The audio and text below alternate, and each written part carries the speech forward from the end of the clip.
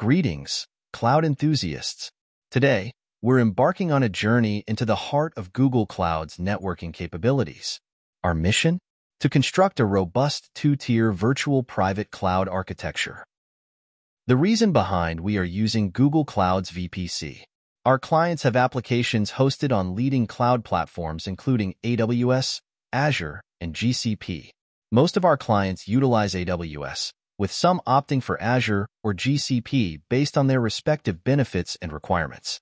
Similarly, we have recently engaged with a new client interested in hosting their application on the Google Cloud platform. Accordingly, we have established a two-tier architecture VPC for their application, deploying VM instances within the VPC and implementing a load balancer to distribute traffic among these instances efficiently. VPC Network in GCP. In essence, a VPC network can be likened to a physical network, albeit virtualized within Google Cloud.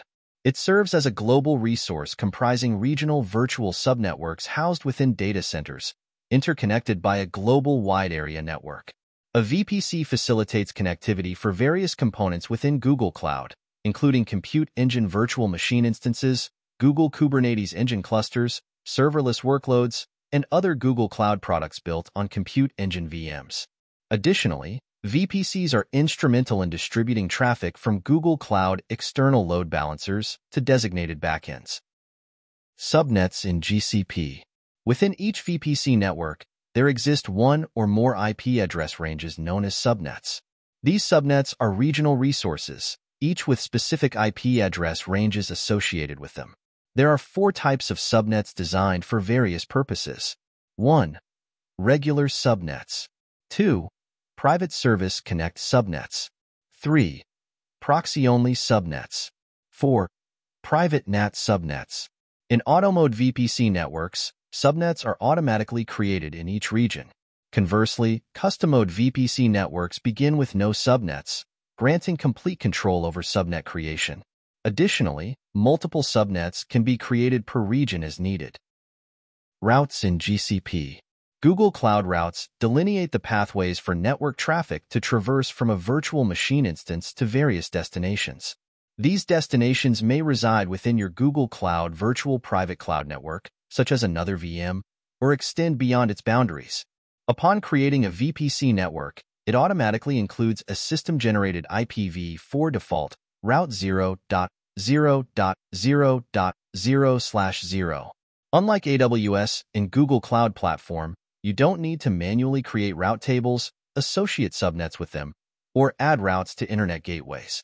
GCP handles all of these tasks automatically when you create a subnet. If you want to completely isolate your network from the internet, or if you need to replace the default route with a custom route, you can delete the default route. This diagram illustrates a two-tier VPC architecture in the Google Cloud Platform. In a Google Cloud Platform (GCP) account, it's essential to have at least one project to create resources. You can have multiple projects within a single account to organize and manage your resources effectively. In the project, we have a VPC, which is a global resource. Subnets, on the other hand, are regional resources. These subnets can be connected by a global wide area network within the VPC. Furthermore, a single subnet extends across all availability zones within a region. Understood. Since we're focusing on implementing a two-tier architecture, we'll proceed with configuring public and private subnets exclusively. In the private subnet, there are 2 servers deployed, each in separate availability zones. As they do not have public IP addresses, these servers can communicate internally within the network but not publicly accessible from the internet. Since the server can't able to access internet, it needs to download packages that need for the application and security patches and OS upgrades from internet. Here comes Cloud NAT Network Address Translation. It's a way to map multiple private addresses inside a local network to a public IP address before transferring the information onto the internet. This helps to improve security and decrease the number of IP addresses an organization needs. We have configured the private subnet to utilize Cloud NAT through the Cloud Router. This setup routes all traffic from the private subnet to Cloud NAT. As a result, our private servers can communicate with the internet via Cloud NAT for tasks such as downloading packages. Importantly, this configuration ensures that the servers remain inaccessible from the internet, as Cloud NAT prohibits external access. Within the public subnet, there is a server as bastion host which is publicly available. Bastion hosts are commonly used in secure network architectures, especially in scenarios where secure access to internal resources from external networks is required. So, the bastion host will be configured to have both inbound and outbound internet access. So, with the bastion host, the admin can SSH into the private servers to configure them for our application without exposing them directly to the internet. To ensure users can access our application despite the servers being inaccessible from the internet, we're utilizing cloud load balancing. This service distributes incoming traffic across multiple instances to ensure high availability and scalability. By fronting our application servers with a load balancer, users can access the application via the load balancer's public IP address or domain name, while the load balancer forwards requests to the backend servers in the private subnet. This approach maintains security by keeping the backend servers hidden from direct internet access while providing seamless access to the application for users. This is the architecture of a two-tier VPC in Google Cloud Platform. I will demonstrate the creation of the VPC along with the subnets and Cloud NAT. The setup of the load balancer will be covered in a separate video. Things to be prepared by yourself before you start this demo. GCP free tier account. You can create a free tier account without a credit card and get $300 of credits for your account for the first 3 months. The Compute Engine API should be enabled. This can be done while you are entering into the GCP VPC Networks page for the very first time. So grab your favorite beverage, buckle up, and let's embark on this exciting journey into the world of networking in Google Cloud Platform.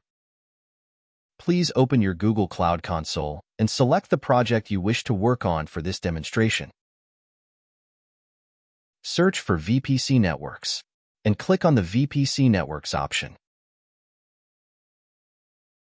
You can see there will be a default VPC. Leave it and click on Create VPC Network button. Enter a name for your VPC network. For subnet creation mode, if you select the automatic mode, it will create subnets in all regions with automatically allocated IP ranges. For us, we need only 2 subnets, so select Custom Mode. Click on New Subnet. This is a public subnet, so enter a name for this as public with an additional name as your wish. Select the region for this subnet. I am select US Central 1. Add an IPv4 address range for your subnet. I will add the address range as 10.10.10.0/24. For private Google access, leave it off for public subnet. Click Done. Click on Add Subnet. We need another subnet as private. Enter a name for this as private with additional name. Select the same region that you've chose for the public subnet. Enter a different IPv4 range for this private subnet. I am gonna add 10.10.20.0/24. Enable private Google access for private subnet. Click Done. Under the Firewall Rules section, select the Allow SSH rule. This is gonna need to SSH into over servers. Click on Create. VPC is getting created. Wait for some seconds to complete. VPC is created. Click on the name of the created VPC. Go to Subnets. You can see the private and public subnets are created. Go to Routes. Select the region where you created the subnets and click View. As you can see, the routes are automatically added to those subnets. Search for VM and click on the VM Instances option. Click on the Create Instance button. We need a bastion host to connect to a private server. So before creating a private instance, let's create a public instance first. Select the region, same as the subnets. Scroll down. Enable Allow HTTP traffic. Expand Advanced Options and Networking. Under Network Interfaces, click on Default. change the VPC network from default to the one that you have created, and also change the subnet to public. Since this is a public server, the external IP address should be as ephemeral, and click Done followed by Create. Instance is being created. Wait for some time. If you refresh the page, you can see the instance is created. Click the SSH button. It will automatically create a temporary SSH keys and transfers them into the server for you using IAM authentication. Click on Authorize.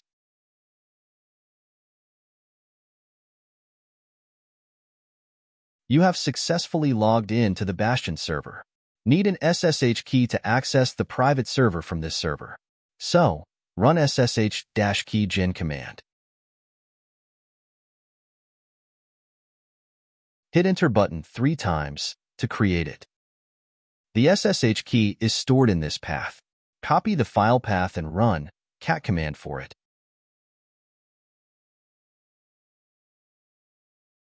This is the public SSH key. Copy this key. Go to GCP console and click on Create Instance.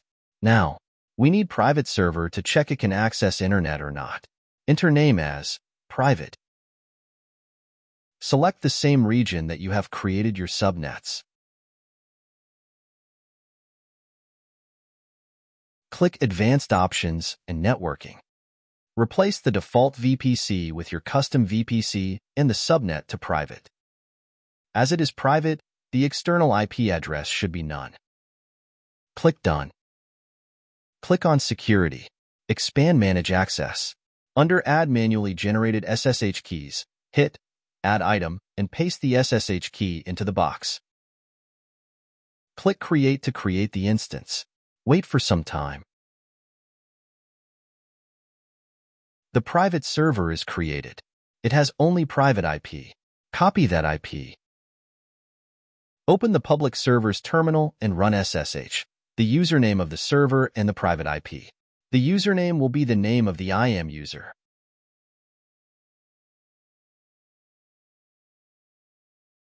Type yes.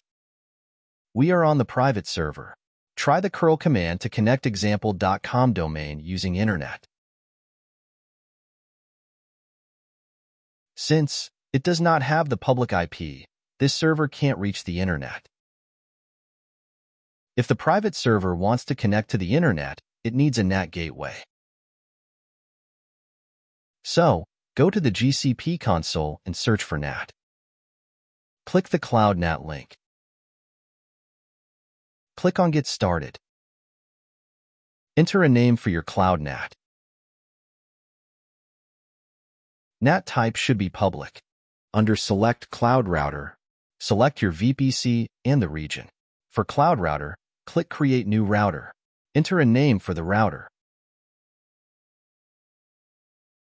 And click Create. Under the Cloud NAT mapping, for Source Endpoint Type, select the first one. Select Custom Option. And Subnets, select the subnet name as Private Subnet. In Cloud NAT IP addresses, choose Automatic. Click Create. Cloud NAT will create immediately. Wait for 2 minutes to replicate all changes to the VPC.